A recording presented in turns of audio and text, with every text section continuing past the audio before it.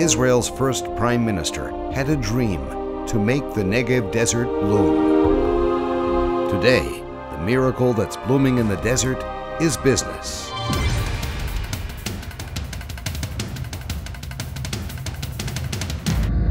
Ben-Gurion University of the Negev is Israel's fastest growing and most dynamic university. BGN Technologies, the university's technology transfer company, is responsible for the commercialization of innovations and promotion of inventions by university researchers. BGN Technologies, the technology transfer company of Ben-Gurion University, is responsible for the commercialization of know-how and invention created by the university's researchers. We experienced tremendous growth over the last 6 years. Patent application tripled itself. Hundreds of agreements with industry were signed. We created more than 25 startups based on BGN Technologies. It's very important for us to be the first to introduce new technology. It's few years of advantage. When we are looking into new areas, we always come from the operational side. The researchers know the technology, we know better the application, and you need to close the gap. The research with Elbit involving imaging of concealed objects. We can image through handbags and suitcases and so on. You want the researcher to be practical. BGN Negev understand the importance of that both for the university, for the researchers, and for the industry. Many times I came to BGN Negev and I asked for a particular solution, and they would help me find the expert who may help in completing this solution. I'm opening a Center of Excellence in Be'er Sheva for EMC and RSA because the business ecosystem is still sparse. The academic environment is rich.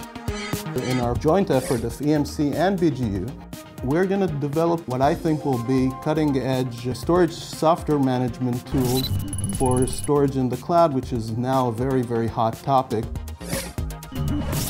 Normally, researchers do not have good business understanding.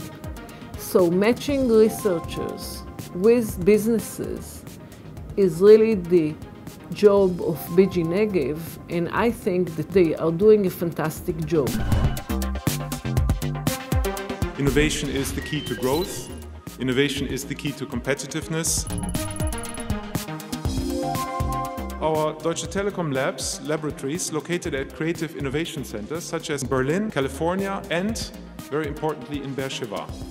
Over the past years, we added a much more institutional approach to our business relations. From operating a unit of Deutsche Telekom labs in Be'er Sheva to the global enterprise R&D cooperation framework between the State of Israel and Deutsche Telekom. We're doing all kinds of projects related to usability and security. We are proud that we're active in Israel.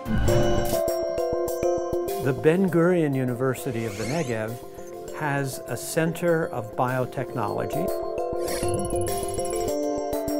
In the United States, there are 1 million heart attacks a year. So the question is, how can one prevent this process of stretching, thinning of the heart leading to congestive heart failure? The answer is a material which is extracted from brown algae, provides a splinting of the heart so that it heals in a normal structure. BGN Negev, this interface between academia and industry, and then a company like Acaria can really make a big difference in the future of many, many people's lives.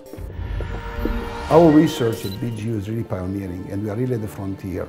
And the results that we get from our work with industry has a really impact. This whole thing is about bridging. That's what BGN Negev does, and they do it fantastically well.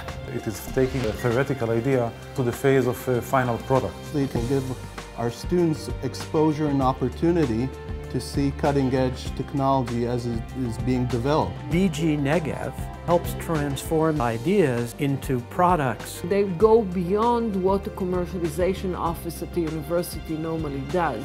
It gives us really the ability to have a technology edge. It gives you a big competitive advantage in the market. We are glad to work together to find new solutions for the patient's benefit. It has become another heartland of innovation. From concept to product, BGN Technologies is here to bridge the gap, creating a smooth development path for innovative ideas and technologies for the scientist as well as the business sector. I think it's a win-win situation.